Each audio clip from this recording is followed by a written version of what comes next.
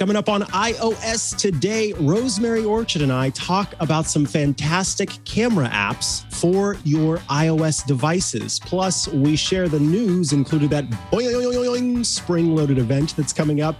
We answer your questions and provide some shortcuts and round things out with our picks of the week. Stay tuned. Podcasts you love. From people you trust. This is TWiT. This episode of iOS Today is brought to you by ExpressVPN. If you really want to go incognito and protect your privacy, make yourself as invisible as possible with the #1 rated VPN, ExpressVPN. For 3 extra months free with a 1-year package, go to expressvpn.com/iOS Today.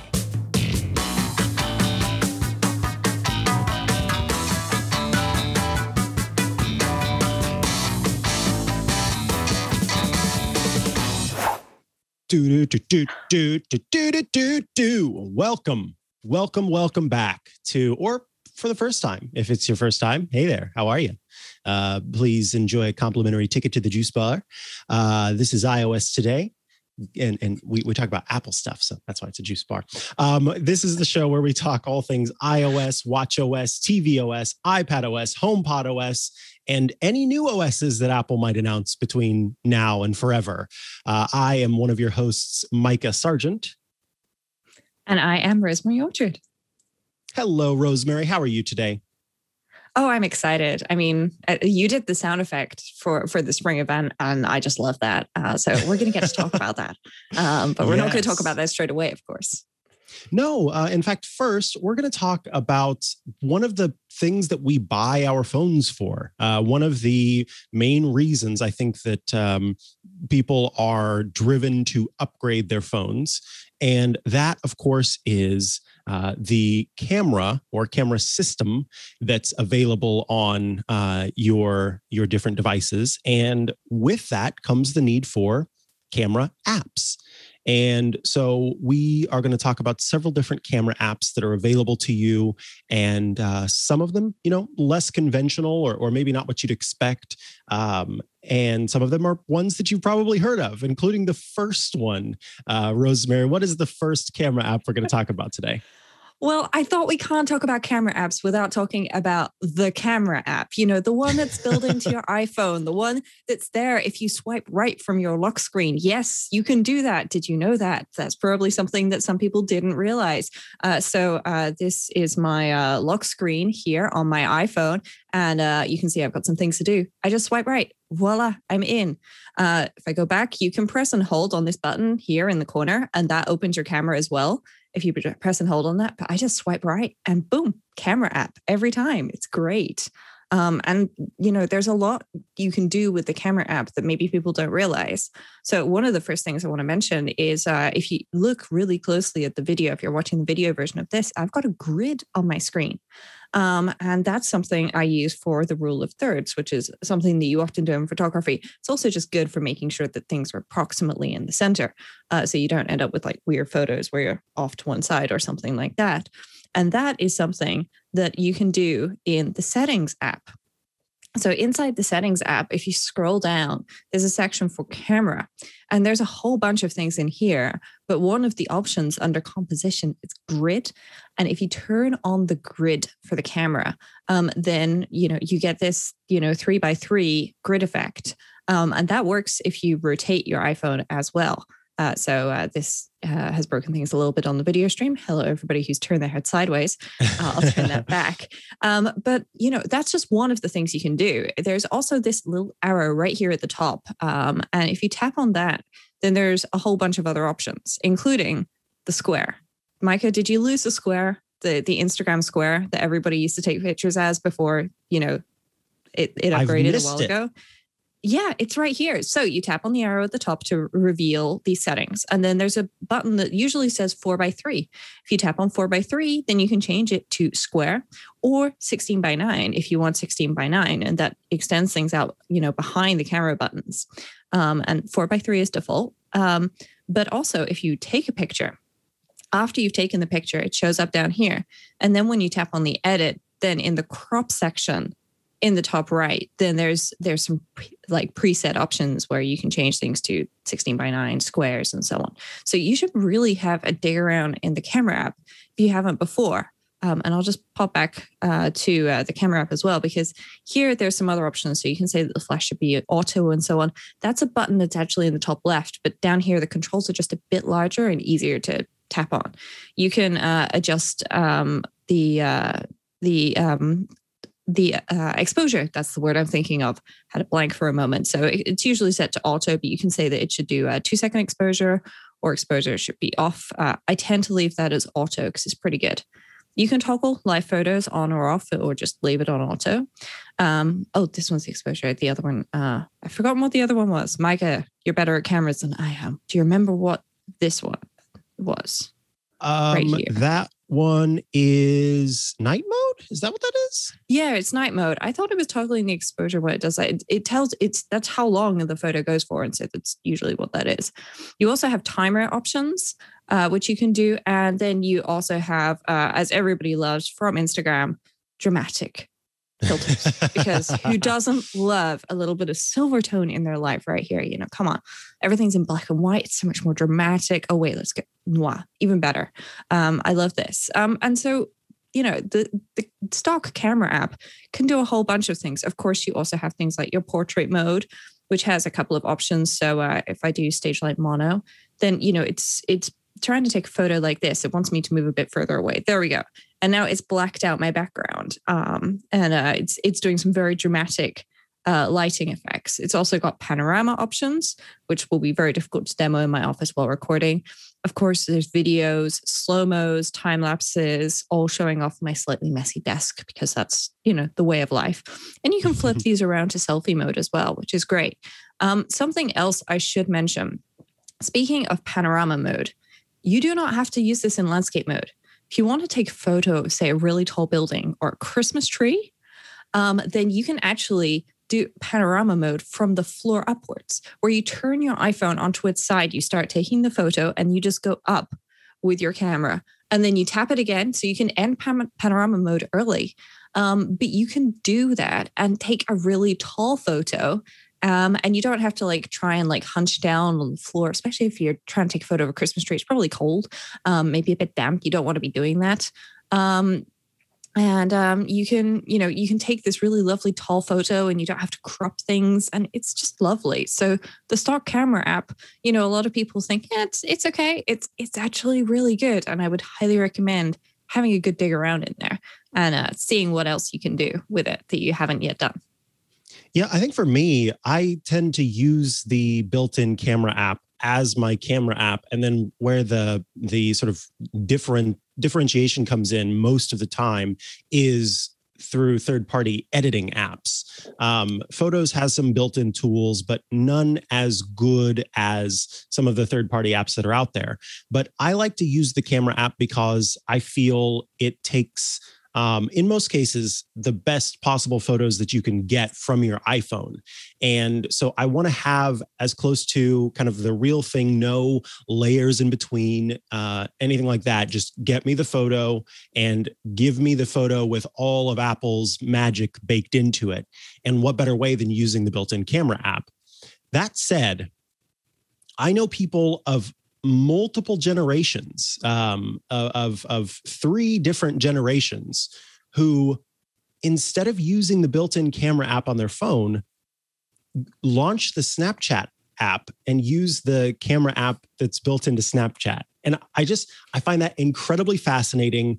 I find it, it's a completely different kind of sort of process. And, you know, I've asked about that before, like how come they use that app, and, you know, what is it that makes you launch that instead? And it comes down to just kind of muscle reflex. That's just the app that they've used, and that's the app that they've always used. And so, again, no judgment there. It's just fascinating how different people use different apps in different ways to be their basic camera app. But as Knox Harrington in the chat had pointed out, is like, yeah, that's kind of always been the tough sell for me with camera apps is why would you bother with another camera app?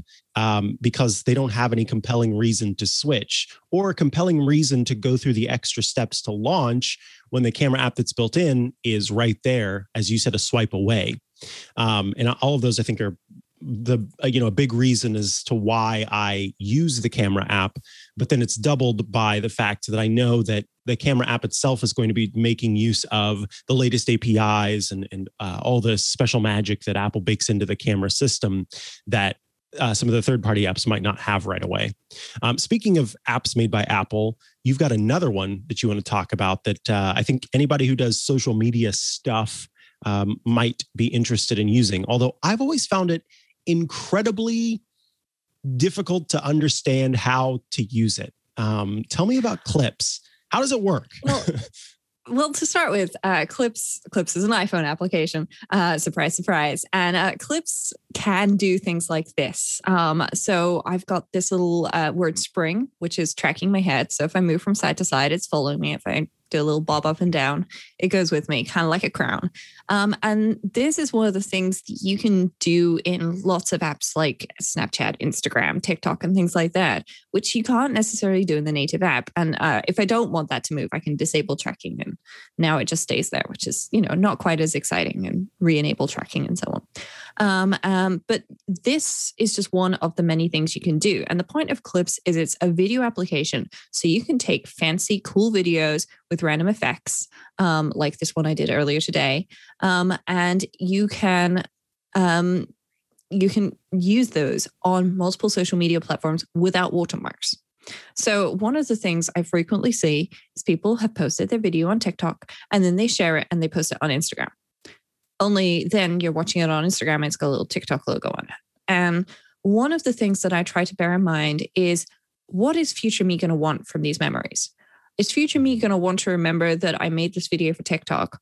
Or is future me going to want to just have the video so that I can enjoy it and look back without having to mess around with, all of these watermarks and stuff like that? And some of these videos, they're going to be really silly. But at the same time, you can do a lot of things. So in the Clips app, we've got this little rainbow star where we can do all of these effects just like Mikah is demoing. And it's pretty cool. So you can, a comic book is one of my favorites. But if you change, you can also have an emoji head. So I can have a slightly giant looking head. I'm going to move my head a bit further away. There we go.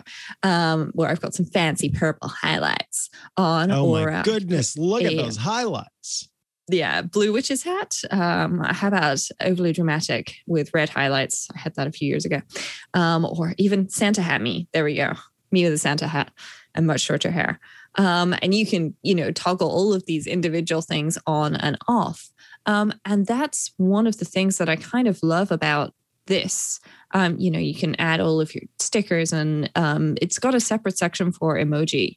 But you can just sort of add things on your screen, tap to move them around. If you tap with two fingers, you can rotate and make things bigger. So I can block out my face. And look, it's tracking. So it's actually blocking out my face. So if you want to record something, but not necessarily have somebody's face on it, but their voice is okay or something, or just, you want to protect a child's identity, things like that. Well, you can, add emojis to things to cover it up. And of course, you can tap on any of these things and edit so you can replace it. So I could...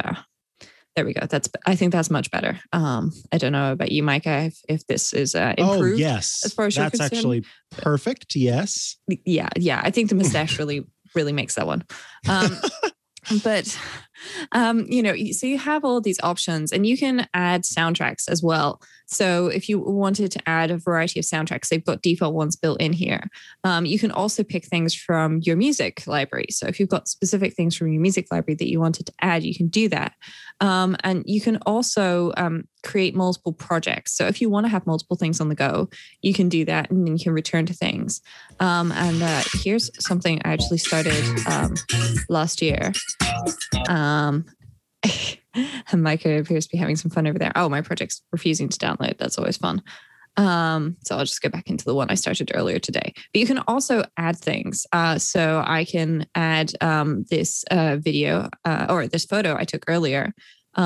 which is clearly very important. That is a battery pack, a iPhone XS battery case, and a fun-sized banana for scale, because everybody knows bananas are the universal scale of the internet. And so there's this pink button here. And the way that you record is you tap and hold on that, and then it records your voice as well. Or if you just tap once, then it should add a still if it hasn't already done that.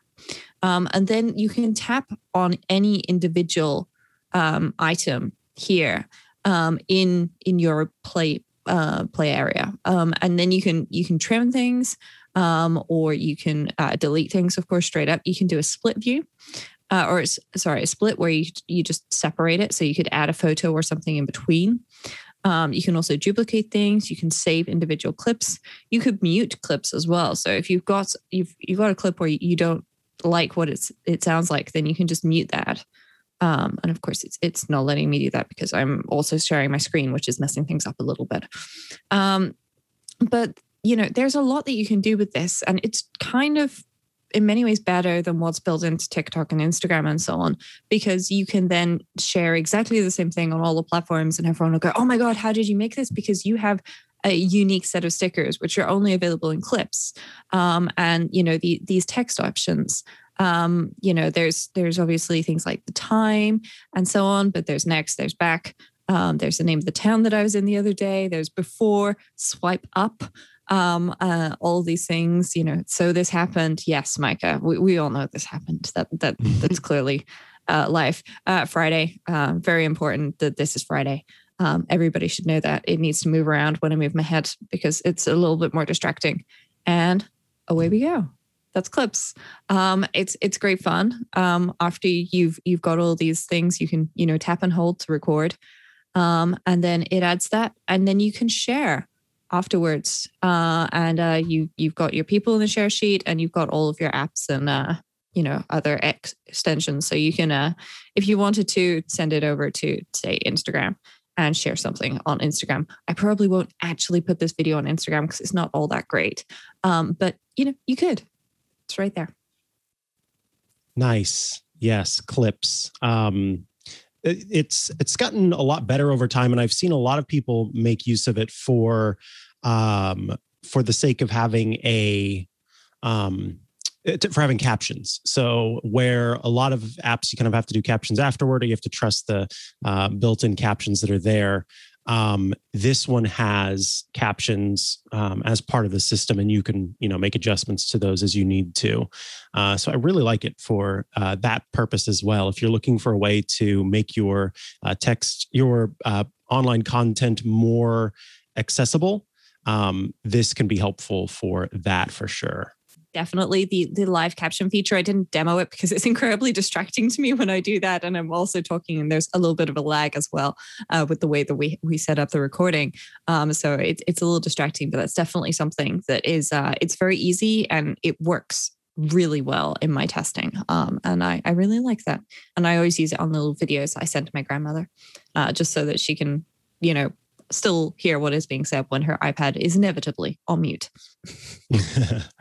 All right. Let us talk about one of my picks, which is one that I think a lot of nerds end up talking about, a lot of nerds end up using. It is an app that, before I talked about how the camera app, the reason why I like it is because it gets as close to, the metal, so to speak, as it possibly can. This app kind of does that as well. And I just remembered I want to make a quick note. The other day I got a message where someone said, you realize that your background is blurry, right? So there's really no need to censor whoever it is that you're covering up with this bit of paint. So the person thought that we had added in post a white splotch over somebody that's on this poster because it was like inappropriate or for some reason. Just so you know, that is not what's happening there. It is that my light is reflecting, the lights that I have in front of me are reflecting off of the covering over this poster. And it does kind of look like someone in post just boop, put a little dot of white over the top of somebody that looks bad, I guess, at the poster. But no. So they said that they found it incredibly distracting. And the whole time they were wondering who it was behind the sensor. But no, there's no sensor. It's just the light reflecting off of the poster. So yeah, I had to mention that as I just remembered that had happened. Anyway, so what do you do if you're looking for an app that is as good as camera, meaning like it has that level of understanding of Apple's offerings, and you want an app that maybe has a little bit more zhuzh to it? Well, that is where Halide comes in. Halide is a really cool app that is, you should just read some of the blog posts that the Halide folks put together because it is incredible. The level of detail, the level of control that you have over the system to make the exact photo that you want to make. So I'll talk a little bit about the controls here. On the main screen, they kind of try to keep it simple. And at the bottom, you've got some different tools and a little bar that you can take and slide up. So here are some options here. In the top left is a histogram at the top. And you know, right now I'm bringing it down, and I can change the way that histogram is. Let me tap that again. So you can see the luminance histogram at the top there. And then I can also make adjustments to, you were talking earlier about the different grids that you can do on the screen. And then there's also that rotate camera button. From there, I'll swipe that back down and we'll tap on this, and I can show you that you can turn off the camera button. I'll put that back in the top, by the way. Excuse me, turn off the grid, turn on the grid. There's a way to change which grid you have, but I can't remember in this moment how you do that. So I'm just going to leave the grid off for a second. But if I tap in the top left, I can change the type of histogram that it has. So there's a waveform histogram, a luminance histogram, and a color histogram. And for folks who are wondering what those different ones mean, the luminance histogram shows you the light value of your photo across a grid. And so it shows you which parts of the photo are bright, which parts of the photo are darker. And the color histogram shows you RGB, red, green, blue colors across the spectrum, and kind of where you have lots of colors and where you have less color. And then the waveform you can see here is pretty cool. It's picking up the red in my lips and in my skin. And as I move my camera, it shifts where those show up because it's showing you the color values of those portions of the screen, of those portions of the photo as I'm moving around. So you can get a really good understanding of the components of your shot before you take the shot and make adjustments accordingly to make sure that you get the photo that you actually are trying to get. So I'll tap that again to pop it back up in the top left. And I like to have the luminance histogram on. And then there are some other options here. So of course I can switch the camera between front and back facing cameras. So I will turn that around, and then you've got your front-facing camera there. And in the bottom right is how you switch between the cameras. So there's 1x zoom, 2.5x zoom, and of course, the wide angle 0.5x zoom. And so I can switch between those. I'll go back to 1x and I will switch it back to the front-facing camera. And then you've got your built-in timer, of course. So 3 seconds, 10 seconds, 30 seconds. And auto white balance, you can change if you don't want it to auto white balance to those ones that you might be used to that from any DSLR, including cloudy, it's bright sun. I think that's tungsten, like fluorescent, and LED light or something like that, blue there. And then there is, I'll talk about the Pro Plus button in just a second, but I also want to show you in the top right here, which lets you switch the cameras between auto and manual which will let you make adjustments to exposure and shutter speed on the screen. So those are those two. But then the last thing here are zebras, which some folks know about zebras, some folks don't. But it's basically a way to look at a photo on the screen and better see what parts of the screen or what parts of the photo are peaking, what parts of the photo are well within range. And so as I make adjustments to the shutter speed, you can see that zebra there, and it is showing that in the back, that photo is really going to be blown out. As I drag it down, less of it is outside of the range. And then the ISO at the top, I can take that and drag it down to make the photo darker or brighter and make adjustments to the zebra there. I am terrible at this kind of stuff, so I just have that bad boy on auto as much as possible, but you can still make adjustments to exposure on the right side just by tapping and holding to drag to the spot that you want. I'll return that to normal. And then we'll go into settings here so I can talk about Pro Plus.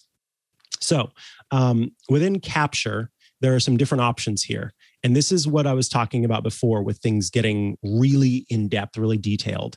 I'll read a little bit because I want to talk about what each thing does. You can turn these different features on and off, but one of them is called coverage. And what that does is it captures a fully processed JPEG image, meaning that the photo is taken and it is a processed JPEG that Apple would kind of normally take with the built-in camera system. And it also captures a raw image at the same time, meaning that you get both. So that means that coverage will get the best possible shots, but of course it takes longer because it takes two photos. So your photos, you won't be able to take a bunch all at once, but by doing so, the JPEG image will have higher quality, and you will be able to get kind of both options in case you want to do RAW or you want to do the other.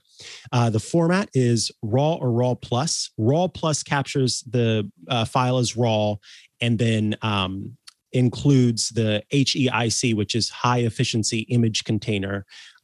Or you can do the standard RAW, which is instead of doing an HEIC, it does a DNG.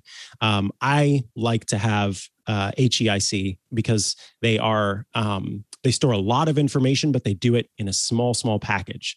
And then the option to save Pro RAW.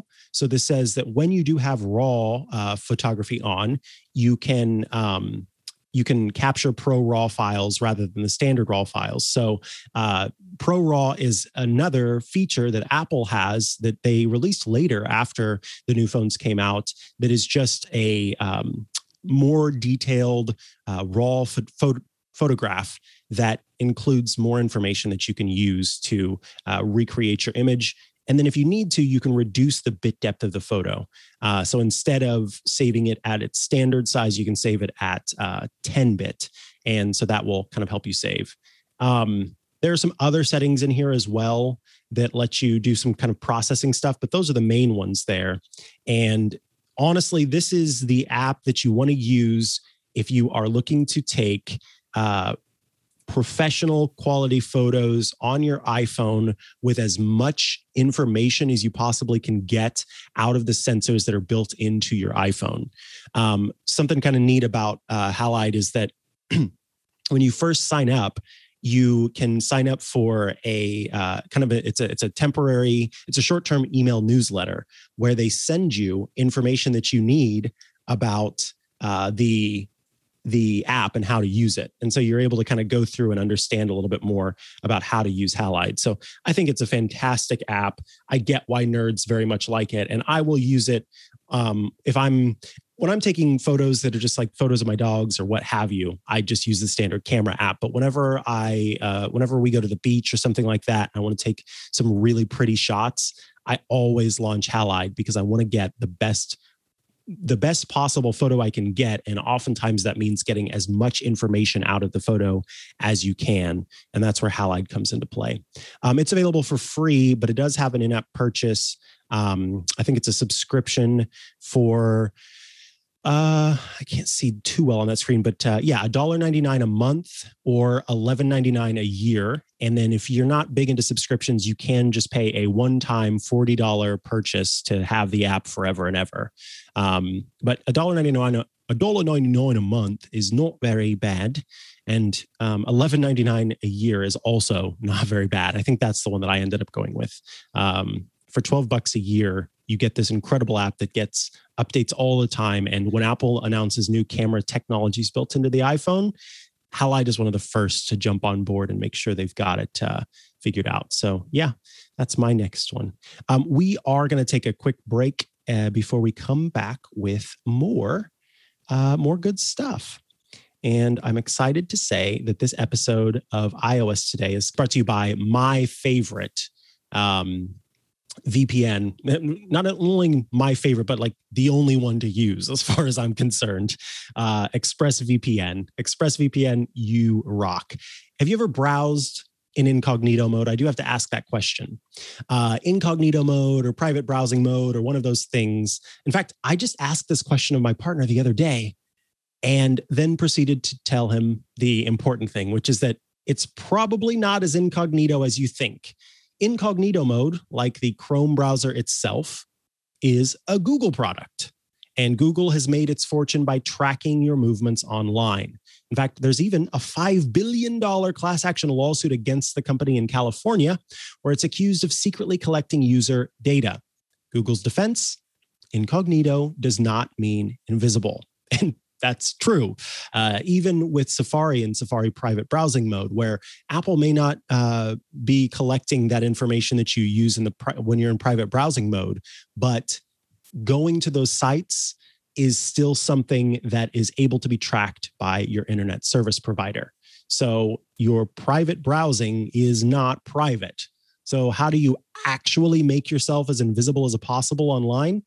You just use ExpressVPN. Even in incognito mode, your online activity still gets tracked and data brokers can still buy and sell your data. Data harvesters can use your IP address to uniquely identify you and your location, but with ExpressVPN, your connection gets rerouted through an encrypted server and your IP address is masked. Every time you turn ExpressVPN on, you're given a random IP address shared by other ExpressVPN customers. That makes it more difficult for third parties to identify you and harvest your data. And the best part is how easy ExpressVPN is to use. No matter what device you're on, phone, laptop, or smart TV, all you have to do is tap one button to get protected.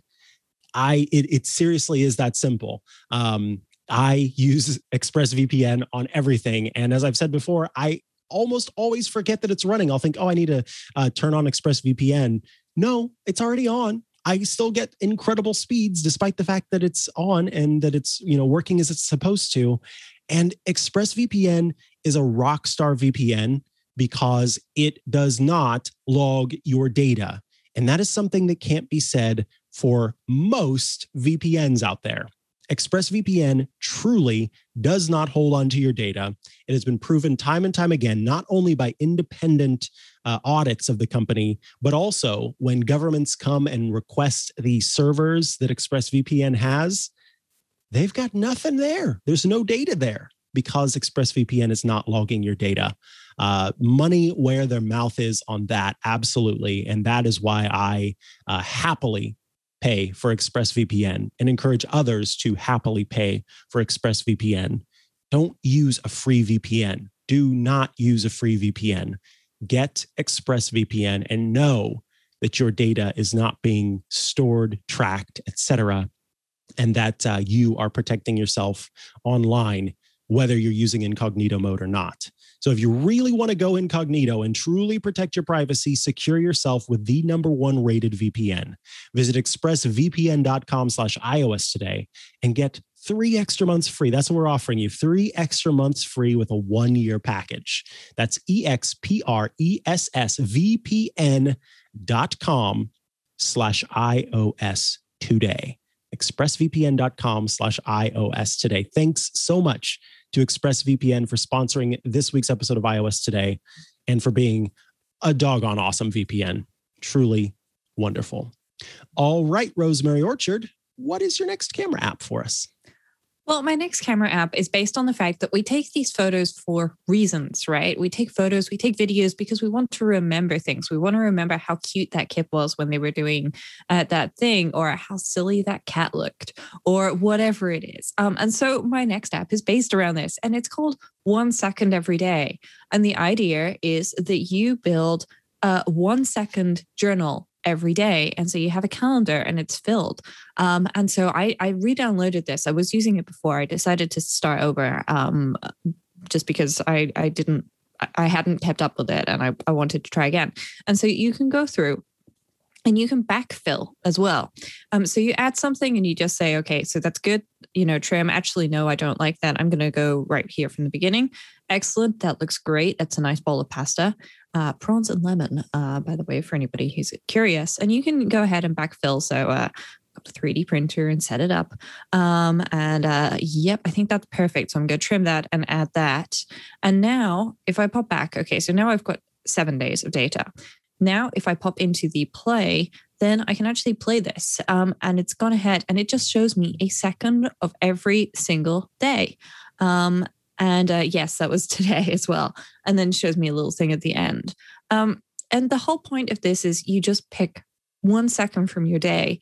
And then at the end of the year, it's 365 or 366 sometimes seconds, which is not very long. That's, 6 minutes, give or take.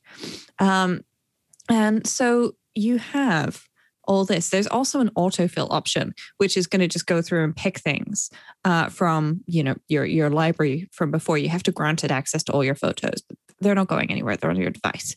And you can go through it and pick things. So I've got some random screenshots of QR codes and so on, because I thought I was going to be without Wi-Fi when I went to IKEA the other day. 1 second every day is very simple.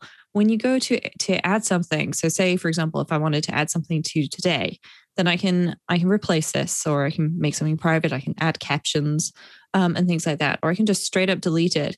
And then I can add a snippet, and I can choose something from my camera, or I can choose something from my library, or I can add it from the camera. And this is what happens when you set things up earlier on the wrong iPhone. I can then go ahead and I could just, tap, and it will do 1 second or a couple of seconds. And then you say stop, and then you just pick that section that you want. You say trim, and you're done. And that's it. And that's your 1 second. And you only get, a snippet every day, 1 second. And if you want more than 1 second, then there's an option for that as well. Personally, I am just using the free version of this app, which gives me one project and 1 second every day with one snippet in it. And that's it. And if I want to be sneaky and add 2 snippets in a day, then I use Clips or iMovie or something to create 2 like half-second snippets and stick them together, save them to my camera roll, and then add them here. If you want more, so you can have unlimited projects, like one for each child or something, and 10-second snippets and so on, and share your projects with a partner and add music and backups, then it's $50 a year for the pro version of this, which comes out to about $5 a month. You can also sign up for just $5 a month. You can sign in with Apple and everything as well. And it will show you things like your streaks. Like, okay, so, I re-signed up for this one today, this account, because I didn't want to share everything that was in it. But your life movie currently, the length of it, your longest streak, what's your current streak? How many snippets do you have? And things like that. And you can also, get details of your account and pop into the settings.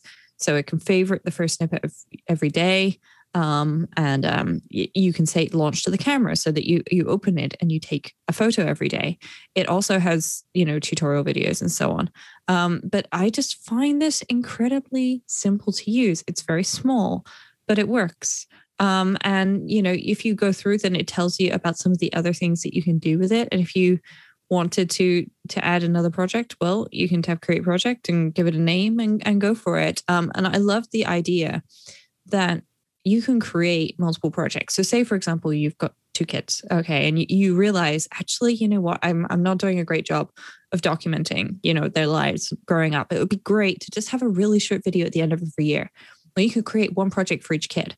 So you take a photo of your kids every single day, and you put different pictures in different projects. And then at the end of every year, you have like 6 minutes of their life. over the year. And you can share that with them, or you can just keep it for yourself, or you can wait until their first date and then show it to whoever they're taking on their first date. Do whatever it is you like with it, or you can use it for pets, or you can use it to document your progress in a particular hobby or something. And I just love the fact that you can do this. And if you don't do every day, so say if I went back and I added something on the Wednesday, so I was playing around with Signals, Mikah, one of your app caps, I can do that. And then when I play, then it just skips from April 7th to April 10th. And that's totally fine. I'm good with that.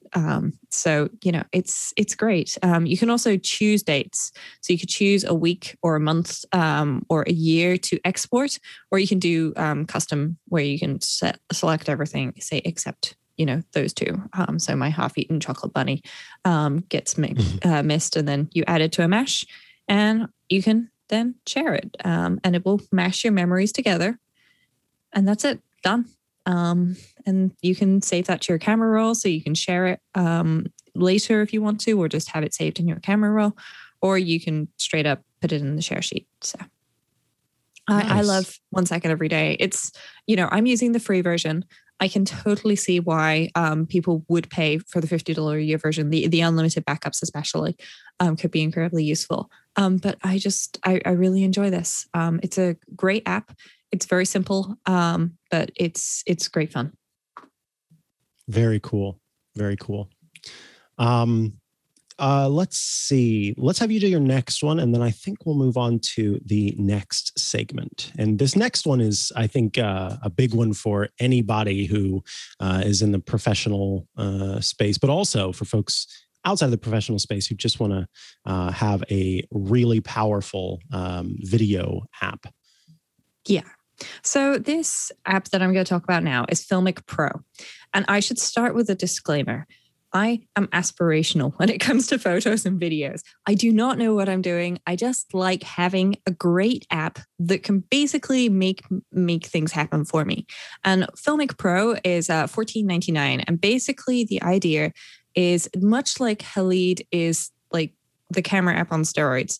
FiLMiC Pro is the video camera on steroids, where you have so many options when you open the settings. So you might have just seen as I'm talking, if you're watching the video version, there's a green bar across the bottom that's going up and down as I talk. And it's showing you the peaks that I've hit. And it's also showing you when I'm being very quiet and things like that. And that is just one of the little features. So you can make sure that your audio is actually coming in. You can change things like whether or not you should be using, like if you've got a DJI Osmo, which I have, and I can't plug in unfortunately today because then I can't plug the phone into the computer to share it. Then you can enable that. There's also options to turn on and off the stabilization. So if you have found that something's not working, and I found actually I was using this with a gyroscope the other day, and it was just doing something a little bit weird, and I turned off stabilization because the gyroscope obviously was doing that stabilization for me, and boom, it was done. But you can create, sorry, can't tap away. There we go. So you can specify the resolution, which is something I really like. So sometimes you don't necessarily want a super high resolution. You're fine with standard definition or 720p. But you can do 1080p, full HDMI, full HD, 2K, 3K, and 4K. And you can also change video. So cropping video is one of those things where if you do it after the fact, you're going to find like you're missing somebody's chin or the top of their head or something. Whereas if you do it while you're filming, then you've got a much better chance of actually getting it right. So you can change your aspect ratio here as well. So it defaults to 16:9. You could do 17:9 if you wanted, or 3:2, 1:1. That's a square. And then it's got some other options as well. And of course, you can change the quality that it saves at. I tend to leave this on just a 1080p HDMI because my TV is not that great. And at the end of the day, it's probably going to get watched on a small screen. So 4K isn't maybe necessary, but at the same time, if you want 4K, you can do 4K. You can customize your frame rate. So if you want to capture 60 frames per second, then you can do that. You can also specify which microphone to use. So the front microphone, on your iPhone, or the back microphone. Did you know that there's a back microphone? Yes, it's built in. I'm struggling to show this on screen, but it's built in around by the camera. So there's also the options to use Bluetooth microphones, or you can use both the microphones built into your iPhone. And if you've got a microphone plugged in, then of course it'll pick that up, and you can specify what format it should save the audio source as, and so on.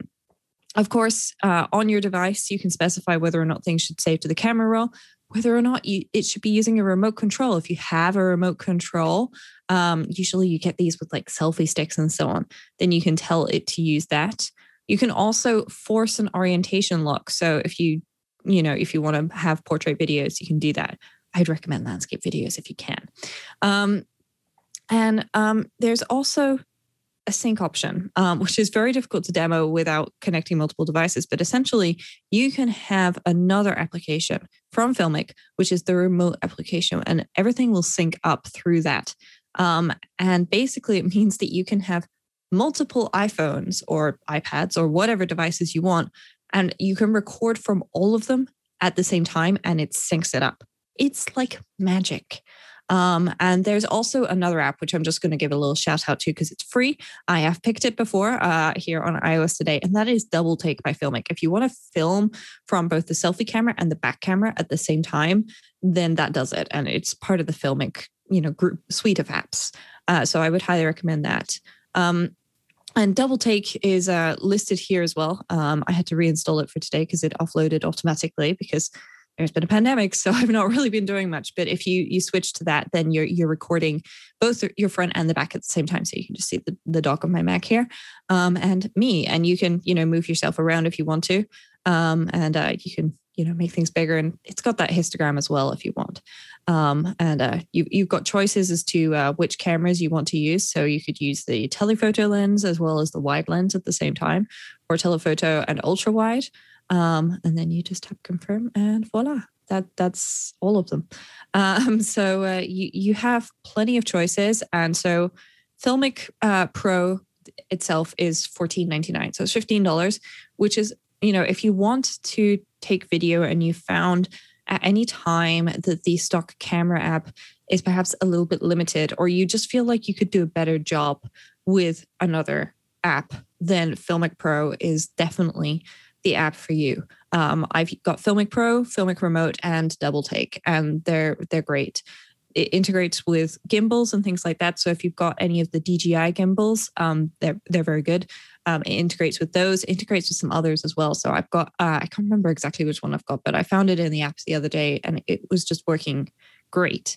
And I love that about this. It's got all of these options and you can make some truly amazing things with this app. Of course, just like anything else, you can also make some rubbish, which I've definitely done. But at the end of the day, I am enjoying using FiLMiC Pro to make videos. And I think you would too. Excellent. All righty. Up next, it's time for the news. That's right, folks. It's time for the news. Our first bit of news is a big bit of news. It is Apple's spring-loaded event, which will take place on April 20th. I believe at 10 a.m., I think is the time. 10 a.m. Pacific. 10 a.m. Pacific. And so you will be able to tune in twit.tv/live, where Leo Laporte and I will be covering that event live at 10 a.m. For folks who've not done that in the past, we show the live stream and just add commentary to it. So you will be able to see the whole event as Leo and I kind of provide context, share thoughts, etc. So you'll be able to watch that there. But in any case, 10 a.m. on April 20th, Apple will be announcing some new stuff. And I'm curious, Rosemary, what you think. I've been asking this all week on the different tech shows that I do. And now I want to know what you think is going to be announced on April 20th. I think Apple is going to give me a free product from every single line in their product lineup. That's what's going to happen. Nice. Good guess. No, I'm being incredibly optimistic here. I suspect, considering, we've had announcements of partnerships in the Find My network over the last couple of weeks. Those things are not coming out until June or July. So you can sign up like to be on an early waiting list, and then you get an email to say you can, scramble by now. Kind of like iPhone launch day, only maybe not as cool. So I have a feeling we're going to see AirTags coming, and maybe AirTags coming in May next month, maybe AirTags going on sale tomorrow. We do know that iOS 14.5 has been in beta forever and ever and ever and ever and ever. At least that's what it feels like to me. I've got the developer beta. It feels like I'm installing updates on a very regular basis for the same beta. And it feels like things don't really change all that much. So we're going to see that. And I think maybe we're going to see it with a new iPad. I would love to see, if they do bring us a new iPad, what are they going to do with it? Maybe, we're not going to see an M1 iPad Pro, right? But that would be pretty cool. I'd get one of those. Oh, hands down. If there was an M1 iPad Pro, you better believe your boy would have one of those. But yeah, I think me too. Definitely an iPad Pro. And just that M1 part is. Yeah. Well, let's see what happens, right? We've just got to be excited. I do hope that maybe this year, if they do an update to the iPad Air, that instead of doing the pastel colors they did last year, they go a bit darker. So we get like a nice dark foresty green or something. That would be nice. Okay. I love forest green. So that would be amazing. Of course. Well, I'm just looking at the colors on that spring logo that they've got. And right at the top on the leaf, of course it's a leaf, so they had to go green. But that sort of sea foamy turquoisey foresty green at the top, it depends on exactly which part of it you're looking at. It's a really nice green. I would love to see that on an iPad, or maybe just, iPad cases, Magic Keyboard in different colors. Yes. We will see for sure what Apple announces on the event day, and so I know many of us Apple nerds are looking forward to that. But until then, we don't know for sure. Especially with WWDC right around the corner, there's plenty of time left to announce new stuff. So we shall see when that event comes. Moving on, Roku. So Roku recently released an update to its operating system that gave Roku devices the Apple TV app. It also offered AirPlay 2 support and HomeKit support in some cases. My television, for example, it's a TCL Roku TV, works with both AirPlay 2 and HomeKit. And so within the Home app, I can turn on and off the television. I can change the volume. I can change the input on the TV. Basically, everything that you could do with I think even more than you can do with an Apple TV, because it is just the set-top box. And then it also, as I said, has AirPlay 2 support, so you can beam content to it. So Roku and Apple have been playing nice in that space for a while, and now they've got a new remote out that has an Apple TV Plus button on it. So you may be familiar, anybody who's had a Roku TV, sometimes Roku will include, and some of the remotes do too, include buttons for different services. And it can be kind of dangerous to do that because sometimes services go away. There was a time where a Hulu button might not have been advisable, but we're past that time now. And so, the Hulu button is there, but now there's an Apple TV Plus button. You tap that and it launches the Apple TV app where you can see the content that's there. And then, Rosemary, they also have a Find My Remote feature. What's that all about?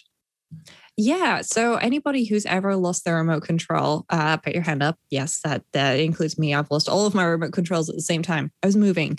It's never a good idea to move house. But the problem with remote controls is, they slide off things. And the Apple TV remote is famous for this because the front is glass and the back is a nice slippery metal. The entire thing is very slim. And the place where it normally ends up living is inside your couch cushions, just because it's going to slide down there somehow. Don't ask me how. Nothing else of mine ever goes down there. Like no popcorn, nothing. But the Apple TV remote seems to just have this magnetic attraction to that. And so if you lose your Roku remote, then you can use the Find My to find the remote. I read through this and I wasn't 100% sure how it works. Because there's a little chime, so there's got to be a teeny tiny speaker in there somehow. I don't know how loud that's going to be. So you might have to, get everybody to be really quiet. But the good news is you can also use Hey Roku to adjust the volume and control playback. So you can, pause what's on your screen and then, ask it to find your remote again, and then hopefully you'll hear it. That's great. I'm looking forward to that. I do feel that more items that are potentially easily misplaced / carried off by small people or animals should contain tracking devices automatically. I know of enough people whose toddlers have, stolen the Apple TV remote and then they never find it again. That I feel like this is a worthy update to any remote control. Agreed. 1,000% agreed. I want it for the Apple TV Siri remote as well. Yeah. Mac Rumors has a piece talking about VanMoof, where VanMoof and so let me kind of back up a little bit. Apple recently announced, we talked about it last week, its Find My Network accessory program, where different third parties would be able to take advantage of Apple's Find My Network. And one of those products was VanMoof, which makes electric bikes. That actually involved quite a process. Mac Rumors writes that VanMoof and Apple spent 9 months working to integrate e-bikes into Apple's Find My ecosystem, because it turns out there's a lot involved in that. Yeah. Yeah, there is. Apparently this started out with Apple, announced, its plans, and that was WWDC last year. And one of the engineers from VanMoof posted a message in the developer forum and said, basically, this is super interesting. And Apple was looking for partners. And so VanMoof maybe got lucky. Maybe Apple were scouting for them specifically already. And they got to work with them. And so there have been prototype bikes, which have been sent for evaluation and things like this. So Apple's taking a lot more interest in this than they take in things like lightning cables, because not just anybody can make a lightning cable. Actually, anybody could make a lightning cable, but there's a certification process involved from Apple to make sure that it meets Apple standards. So the really cheap ones that you can buy for $1 or $2, they're probably not certified. But the nicer ones like Anker, Belkin, 12 South, any companies that make, good devices, the ones that charge more basically, have these nice cables, which are certified by Apple. And it seems like, this is that times 1,000 with that entire setup. But it does say that VanMoof didn't feel like it was ever too much pressure from Apple. So that's great. And I love the fact that this is purely a software feature. They haven't had to change any of the hardware on their bike. And that's pretty cool that they already had the stuff in there. It does say it's the approximate location of the bike. Of course, that varies depending on, devices and GPS signal and things like that. I know in the Netherlands, a lot of my friends there would just park a bike outside. I'm guessing something nicer like a VanMoof bike, they'll probably park in their basement. Or downstairs storage cupboard if they have one. Though, of course, some people do just keep them in the living room because they're using them every day and that's the most convenient for them. It's really interesting to find out a little bit more behind this. I tried to read the article in Dutch. I do speak German, but my Dutch is absolutely terrible.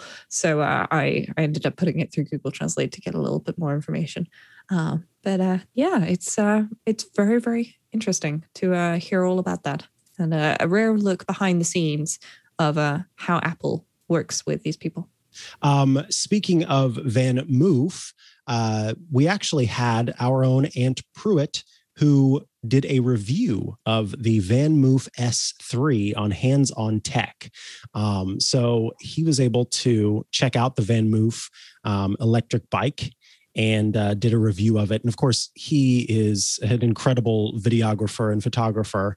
So you can check out his review to get a better look at that and all of its beauty, all of its buttery goodness that his videography provides. You can learn more about that. He calls it the Tesla of e-bikes from VanMoof. Last but not least, I saw this fly by, Rosemary. Australia, Apple Maps was having a bit of an issue due to some data brokerage. Tell me more about this.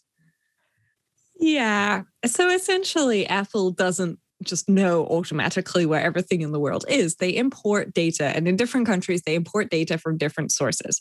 And precisely which source belongs to which country and how they do that, of course, I don't know all details. But it seems that what happened in Australia is there's a register of businesses, and it's got the name of the owner, and it's got the owner's address as well as the title of the business. And it seems like somebody swapped a column somewhere. So if you imagine this as a giant numbers document, or for those of you familiar with databases, it seems that they imported residential or address of registration as the business address. That's a little bit tricky.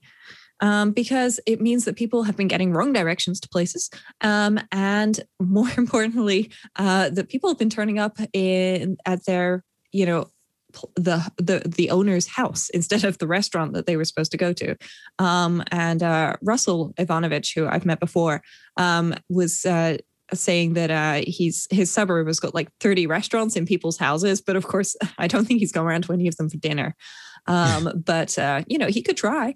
But apparently people have been struggling with this. They've been reporting things. But of course, if you don't know where you're going and you just type the name of the restaurant into Apple Maps, and it's about 45 minutes away, and Apple gives you a drive that seems like 45 minutes, if you end up in the wrong place, then that's not good. But it's not just restaurants, hospitals, pharmacies, and more stuff has been affected.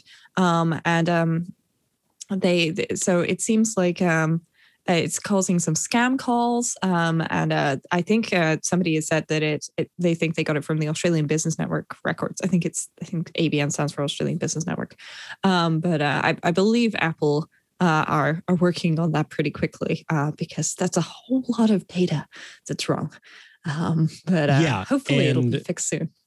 Apparently dangerous, as you pointed out, some dangerous things involved in that data being incorrect, since it goes past just being restaurants and things like that. All right. Yeah. I feel like this is a good time to remind people. Oh no! Go ahead. I was going to say, I feel like this is a good time to remind people that you should save your local hospital's address, and your local emergency services address, for minor injuries and stuff like that, in your phone, just because that way you've always got it there. And if you ever need it, then you're not Googling for things at the last minute. It's always worth having that. And then if you ever have an appointment, it's easy to just type in the name of it, and voila, off you go. There you go. All right. Up next, it's Shortcuts Corner. Shortcuts Corner. It's time for Shortcuts Corner. Bottom. Rosemary Orchard, tell us what comes first in Shortcuts Corner. Well, the first thing is that people send us things, which we love. And we've had some things come in on Twitter. We've had some things come in via email, and they're all greatly appreciated. So the first question that we have today is from Harry. And Harry says, I love the show and the new shortcut segment. Well, thank you, Harry. I'm glad you do. Harry continues, I have a question about motion sensors. I have Hue lights and a Hue motion sensor. I've tried to use the Hue app and shortcuts, but the lights don't work like I would like. The light comes on when someone enters the hallway, but it goes off too soon. So the light goes off while we are in front of the sensor getting on jackets or shoes. Any help would be greatly appreciated. Well, you came to the right place, Harry, because while this isn't technically a shortcuts question, you could maybe solve it with shortcuts, but you can solve it directly in the Home app. Now, the first thing I would like to do is explain about motion sensors a little bit. So I have my Philips Hue motion sensor from my office right here. And essentially, if I wave my hand in front of it, then it detects that as motion. But then for the next minute or so, it's not really going to look for things. It's just going to go, okay, that's cool. Because otherwise it's using loads of battery. And these things, they're not very big. They've got quite a small battery inside them. You can unscrew it and replace the battery, by the way. So if your motion sensor ever stops working, then do that. The second thing I would like to say is you've tried both the Hue app and the Shortcuts app. I would highly recommend you go into the Hue app, you remove whatever you did there. You go into the Shortcuts app and you remove whatever you did there. because the last thing that you want to do is have multiple things going on and off at the same time and messing with stuff. This is what happens with Ghostbusters. Don't cross the streams. Try not to use multiple different automations at the same time, because that's when weird stuff starts happening and you start emailing us and going, my lights are coming off and then they're going on again. And what's going on? And I had that myself. I set up a system in my hallway using a camera as a motion sensor to turn on the light. Don't do that, people. The reason why, the light turning off or turning on is detected as motion on the camera. That's why you don't do that. As I learned at 3:00 in the morning when my lights wouldn't stop turning on and off. So I fixed that, and I can fix Harry's problem as well. So I'm just going to show my iPhone here on the screen. And this is my hallway. So I've got some scenes with some weird names. I was experimenting with things. I've got a heater and I've got an overhead light. And in here, what you can see, I've got a whole bunch of sensors. But I've got this one here, which is when motion is detected in the hallway. And in this case, it's between 6 a.m. and 11 p.m. Turn on the hallway overhead to 70%. Before anybody tells me about waiting for, about saving energy, my hallway has no windows. It's entirely dependent on the overhead light and lights coming in from other rooms. So I'm going to cancel this, and I am going to add an automation for this light. So I'll go through and show you exactly how this works. So to start with, you create an automation.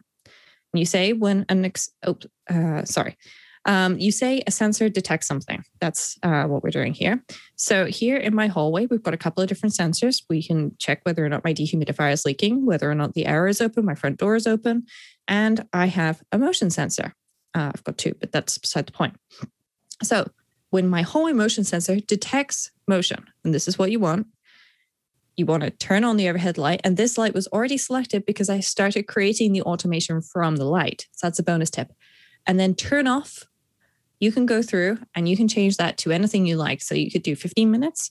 You can go all the way down to 1 minute. I would suggest don't do that because that's what's causing your problem. And you can go all the way up to 4 hours. So that's probably a little bit long, but I would suggest sort of 10, 15 minutes is probably going to be about your sweet spot there. And then you just do that and done. And that's it. That's all you do. You don't need to do anything in Shortcuts or anything. You just need to create an automation in the Home app. You could go through Shortcuts to create this, but there's no reason to. It's easier to create this in the Home app with the light or lights that you want to control. So I would recommend doing that. Nice. Very nice. This next one comes from Antonio, who says, I just wanted to thank you both for restarting my interest in creating shortcuts for my agency and my personal use. Are there any resources you could point me out to keep learning besides modifying code from others? Best regards, Antonio. And Antonio has a good point here. The best way to start is by taking shortcuts that already exist and kind of seeing how they're built and then pulling apart and picking them and figuring out what works for you. But then after that, you kind of want to take off. And Antonio is wondering about some resources. And I believe, Rosemary, you've got quite a few suggestions here. Yeah, so I have several suggestions. And the first one is Apple has a documentation website. And so I would recommend you check out the Shortcuts user guide. And the Shortcuts user guide is great for a variety of things. First of all, it goes through what's a shortcut and how shortcuts work, what is an individual action inside of a shortcut. And what's an automation, creating personal automations, finding shortcuts, and exploring the gallery. And speaking of exploring the gallery, I would like to show you this, but my iPhone has disappeared. So I'm just going to fix that. Oops. There we go. So inside of the Shortcuts application, you've got My Shortcuts, you've got automation, and then you've got the gallery. And if you're on an iPad, this will be over on the left side in the sidebar. And inside of Shortcuts, first of all, I want to talk about this in the gallery. There's starter shortcuts at the top. Some of these come pre-installed in the Shortcuts app, so people should have a look at those. There's a folder under My Shortcuts. If I just go back, there's a folder called Starter Shortcuts. Mine is empty. I removed those shortcuts because I have too many shortcuts. But there's things like taking a break. So it'll set a new alarm and turns on Do Not Disturb until that alarm goes off. There's creating a new note with today's date, texting your last image, Shazamming some music, making a QR code, things like that. Underneath this, automation suggestions. Automation suggestions is one of my favorite things ever. So, for example, going home, automate the things that you usually do when you're going home. At 10 o'clock in the morning, open Safari. At 1 o'clock on weekdays, run this automation, which is my clock out automation. 8 o'clock in the morning, check my deliveries. 8 o'clock in the morning, check in. Can anybody guess my regular working hours? And there's also some shortcuts from my apps, like creating a new event in Fantastical, seeing my today articles in NetNewsWire, typing to Card Hop, checking my time asleep in the AutoSleep app, viewing my recents album, things like that, calling my mom, checking the XKCD for the day, and things like that. So these are a great way for everybody to get started. These require zero effort on your part. And then, there's other shortcuts as well. So there's quick shortcuts, Apple Music related shortcuts, health related shortcuts, OmniFocus related shortcuts. That's my task manager of choice. There's all sorts of things here. So I would highly recommend, if you're looking for more things to take apart and you just want to start with something, then this is a great place to go. And of course, at the top of the gallery, there's a search as well. So you can do that. The other things that I would like to mention, Mikah has a podcast here on the TWiT network with a lovely person called Matthew Castanelli. They podcast every week about smart tech today and talk about, smart tech in the modern world. Matthew Castanelli is a shortcuts genius. So you should check out his website and his newsletter, where he has loads of things set up. He does a weekly newsletter, or almost weekly, which is what's new in shortcuts, and tells you, some of the things that you're going to get in the next version of shortcuts and so on. And it gives you examples. And he's great. He's got a little gallery of shortcuts there as well. David Sparks, who I host another podcast with called Automators, which might be worth your checking out if you're interested in automation. We talk about shortcuts a lot. David Sparks has a Siri Shortcuts course, which is all about creating shortcuts and so on. And that's a video-based guide, which is $29 to enroll in. If you wanted to pay something for that. And also, I wrote a book on shortcuts called Take Control of Shortcuts, which is another option. If the other options don't suffice, then of course for $12, then you can buy my book. But make sure you check out all of the other options first, because you can learn so much for free. And of course, there's also subreddit, some Reddit shortcuts, and things like that, where you can ask people, and Slack user groups and so on. But definitely asking us was a great way to get started. Beautiful. Thank you, Antonio, for writing in. And I hope that you continue your shortcuts journey. Alrighty, folks, we are near the end of the show, which means it's time for App Caps.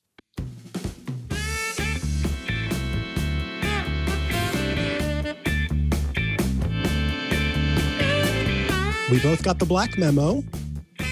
Yep. We're very in sync. We are. Folks, this is the App Cap segment, the part of the show where we wear silly caps to honor our app caps, the app pick of the week. Either an app we have been using for a while that we want to share with you, or a new one we've come across that we're excited about. I am wearing a pretty spooky hat, normally reserved for Halloween, but it just felt appropriate today. And now I know why, because Rosemary, you are also wearing a black hat of sorts. Do you want to tell us about your hat and tell us about your pick of the week? Well, my hat is a black baseball cap, and I'm just going to take it off and show people the back. It's MacStock 2019. MacStock is a conference that usually happens on a yearly basis where people meet up and talk about Macs and iOS devices.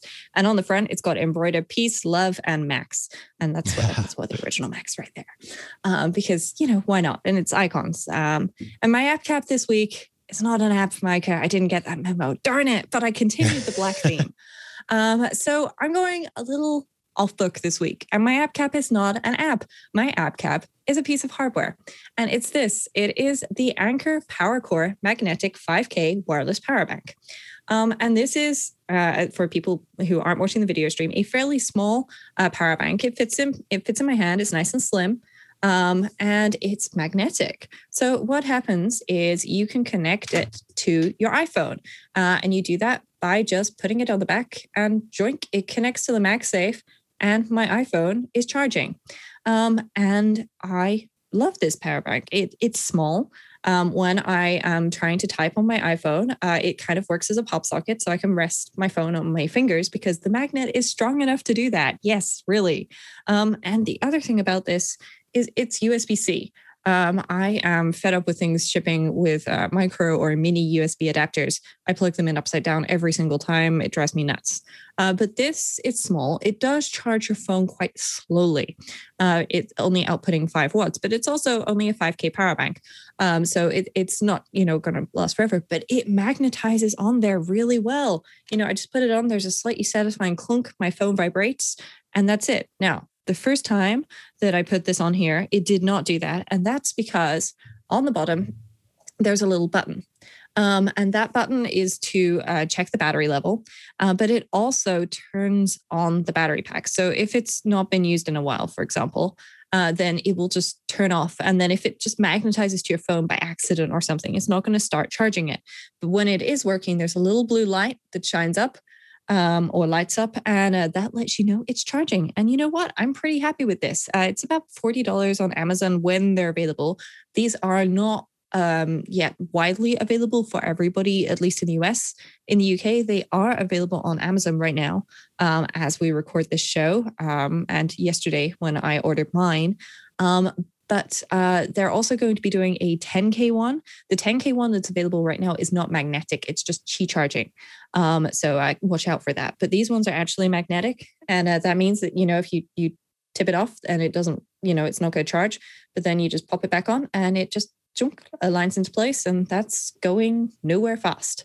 So 10 out of 10, again, from Anker. Affordable. I'm looking forward to seeing what Apple does, whether or not they're going to get faster charging into this. But at the same time, I don't need to mess with cables or anything. I can just have this in my bag. And because it's USB-C, it ships with a USB-C to USB-C cable. So you can, use a nice USB-C power bank, wall wart, like the 20-watt one that Apple sells. That is awesome. The one so my app cap this week is actually one that we had talked about before, but it is one that I've been playing kind of, I hate to say nonstop since it was first kind of announced whenever the Apple Arcade update came in. I'm just trying to make things look a little bit easier for you to see here. There we go. This is Star Trek Legends, available on Apple Arcade, and it is a turn-based strategy game where you play as different characters from the Star Trek universe. There are shuttle missions that you can go on to collect supplies. There are actual missions here. I do need to mention that there are still some bugs that these folks need to iron out. I have had some issues with it, and I will choose to keep the local version. And so sometimes I've had to restart, but they are issuing updates pretty regularly to try and fix those bugs. But you can kind of choose the characters that you want to play and then kind of build them up over time. So I've got my crew here. Captain Janeway is the person that I've worked the most on. And so she kind of leads the charge in every battle. Leonard McCoy was one of the first characters that you get. And so I just stuck with Leonard McCoy. Not a big original series fan, but Dr. Leonard McCoy does a great job of healing my party. Worf, who is an excellent combatant. And then originally Michael Burnham, who's also one of the first characters you get, was my fourth person. But when 7 of 9 came around, I had to move 7 of 9 up as quickly as I could. So 7 of 9, I kind of upgraded her as quick as I possibly could to get her into my top crew. And her and Michael Burnham switch on and off depending on if I need an engineer or a scientist with me for battles. You can also battle against other players online with the PvP stuff. You can join an alliance. So it's like a group where you and your other friends kind of, or crew, battle against other people. Over time, you can summon more characters. You have to gain little bits and bops for that. And then you can also get ongoing combat perks by assigning different members to your crew, so that the away team will get right now, because of the team that I have set up, you get 3% plus health, 3% plus health, 3% to attack, all these different things because of the members that I've assigned to the crew here on the ship. There are different events that you can do that also let you collect stuff. So I have, done the Odo event, and at the end you get Odo. If you don't already have him, I actually already have Odo. And if I would have gotten him a little bit earlier, he would have been in my top 4, because Odo is one of my favorites. Absolutely. But it is actually quite a bit of fun. And once again, I found another game that I'm playing for more than a day, which who knew that 2021 was going to be the year of me being interested in gaming of any kind? Between this and Homescapes, I've been having quite a bit of fun playing little games on my phone, and I've shocked myself with that. It's an Apple Arcade game, so you will need to have an Apple Arcade subscription to use it. But if you haven't started your Apple Arcade subscription, you can get a free trial of it and get to check it out there. It is a lot of fun if you like turn-based strategy games, a little bit RPG, a little bit, resource collection, and all of that comes together. And because it's an Apple Arcade game, there's no pay-to-play nonsense. There are no ads. And so you just literally keep playing to collect stuff. And then you can use those resources to build out your team and make them stronger and complete the main missions. And then over time, they're adding more missions as you go. So yeah, it's a lot of fun. And especially as you start to unlock skills and things like that, as your people get more powerful. My Janeway has an incredible strength and just really just brings things to a close very quickly. But folks, that brings us to the end of this episode of iOS Today. I want to thank so much to those of you who chose to write in with your questions. You can send your questions to iostoday@twit.tv. And thanks to those of you who tuned in live by going to twit.tv/live and chatted with us by going to irc.twit.tv. If you want to be part of that group, you just go to twit.tv/live every Friday at 2 p.m. Eastern, 11 a.m. Pacific, whenever we record the show. We were early this week. We updated the calendar when that happened, but normally 11 a.m. Pacific, 2 p.m. Eastern. Rosemary Orchard, if folks want to follow you online and check out your great work, where do they go to do that? Well, the best place to go is rosemaryorchard.com, which has links to all of the things that I do, including this lovely show. And of course, you can also find me on micro.blog and Twitter at Rosemary Orchard. Mikah, where can people find you? You can find me online on all the social media networks that I can come across at Mikah Sargent, or head to chihuahua.coffee, CHIHUAHUA.coffee, where I've got links to the places I'm most active. Of course, you should not forget to subscribe to the show by going to twit.tv/iOS, where you can subscribe in audio and video formats across Apple Podcasts, Google Podcasts, Spotify, YouTube, all the places. We try to be there. So if you're not subscribed, click that subscribe button. And we thank you once more for joining us for this week's episode of iOS Today. Until next week, I've been Mikah Sargent, and you've been Rosemary Orchard, and this has been iOS Today. Goodbye. Sometimes the news of the week is best told by the people making and breaking it, and that is the essence of Tech News Weekly. Join me, Jason Howell, along with my co-host Mikah Sargent, as we interview the people who are breaking the news that you're probably already talking about. Plus, sometimes we actually get the people who are making the news, the people behind the story. That's Tech News Weekly on twit.tv.